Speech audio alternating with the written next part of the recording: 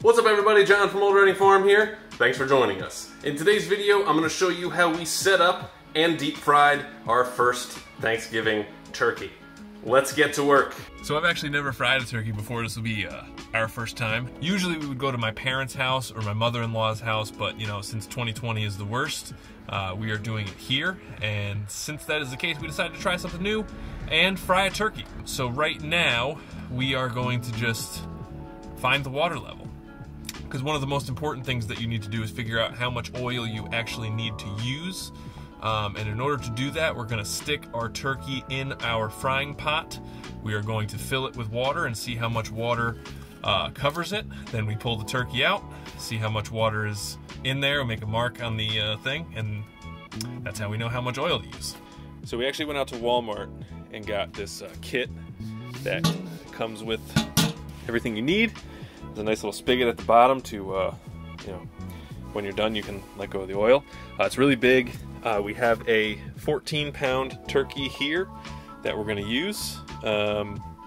So right now I'm going to stick the turkey in there and I am going to fill it up with water, and we're just going to fill it to just over the top or so.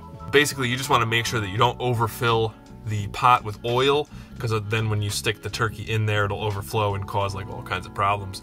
So this is an easy way to figure out what your fill line should be on oil. So I'm gonna go get the hose, stick the turkey in there, and fill it with water.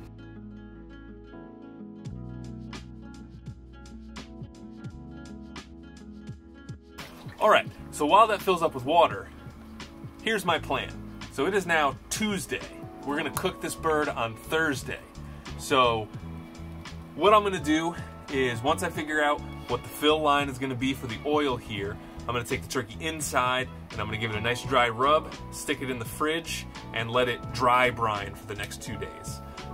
One of the things that's really important when you're frying anything is that it's dry, because water plus oil equals rapid expansion and fire, which is not good. So,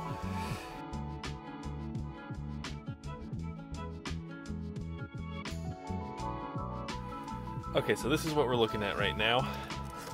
So this is just water in here. And so that's gonna cover everything. So now when I pull this out, so that's actually pretty good. So that's gonna be, you know, basically right on the max fill line, which is fine. That'll be an easy measuring stick for us. So that's that. So we basically figured out now it's gonna be the max fill line, which is fine. It gives us a much easier way of measuring where we need to put the oil at. So now that we got that done, we're gonna bring the turkey inside, give it a rub, and put it in the fridge. All right, so we are out here now outside. Got everything set up, and what we're doing now is just making sure that the platform is level, because we don't want the oil level to be off kilter and have it either not. Are you pooping while? She just pooped while I was. So we have it set up, just making sure it's level. We don't want the oil to be off kilter and either spill out or, you know, knock the whole pot over, or, you know, anything like that. So we're just making sure it's level. And so you can see, bing. You know, it's not perfect, but our ground here is really not great, so it is what it is. So we have this nice and far away, but we got the turkey all ready. We have that all ready. So next step is we're gonna let the turkey come to room temperature. We're gonna light it, put the oil on, let it heat up, and then we'll get going. So check back in with you later. All right, so safety tip time. So you are not supposed to have anything combustible close to your burner, which I do, but it was looking really rainy before, and rain and hot oil is more dangerous than umbrella stand and hot oil. So right now we have an umbrella stand right here just in case, to keep the water from coming down, but it's actually looking like it's gonna clear up. So hopefully it does, and I don't need to use this. But just in case you see it in the video, That's why it's there. It's hot oil and it's open flame, it's propane, it's dangerous, so you gotta be careful. We're gonna have a fire extinguisher out here, so we're gonna be careful, and hopefully we're gonna cook a real nice turkey. Let's get to it. So miraculously, the sun is out, which is great news. So now it's come time to start the fire, start heating up the oil. So got my oil here, got my pot, and we're gonna get to work.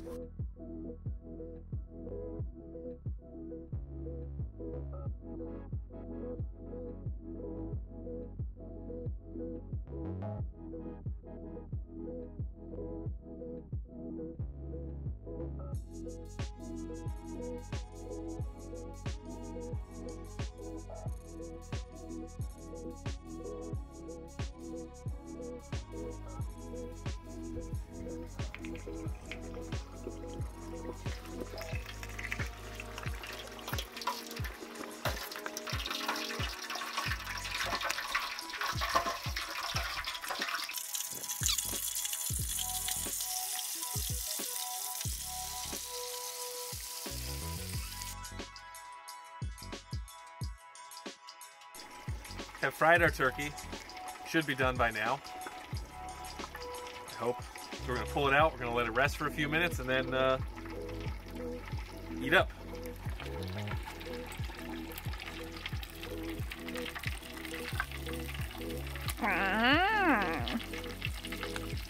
There she is. All right, so turkey's out. This is how it looks right now. I'm gonna do a taste test. Reminds me of turkey. So my final thoughts on deep frying a turkey are: spend the money and get the best equipment that you think you need. We got the cheapest one we could at Walmart. It was like 40 bucks, and it acted like it. It had a 15-minute safety timer on the burner, which meant that, you know, if you let it go longer than 15 minutes, it would turn off the flame. And it was really finicky, so like if I turned it a little bit too hard to reset it, it would turn off the flame, which was a big pain in the butt. I also had some trouble with the valve controlling the gas. If I turned up or down the gas a little too hard, it would also turn off the flame. So I had to be really gentle and really careful, and I had to just set back the timer a couple minutes each time. So it was really labor intensive, and I had trouble maintaining temperature. You know, it took a little while. It was fine getting up to 325, which was the right temperature the oil needed to be at. But then once I dumped the turkey in, it went down to about 250, and it took a really long time to get back up to temperature. So it was in the oil longer than it should have been. So it wasn't as crispy, and it was a little bit oil soaked. So just not the greatest thing. So I would suggest, if you're gonna try this yourself, spend a little bit of extra cash, get the best one you can afford, because it's gonna be worth it in the end. But overall, it tasted pretty good. First turkey I've ever cooked, but I don't think we're gonna be doing it again next year. So we still have some leftover oil. Maybe we'll make some French fries or something like that. That'll be fun. Anyway, thank you guys very much for watching this video. We really appreciate it. Leave us a comment, give us a like, and as always, please subscribe. Thanks for stopping by.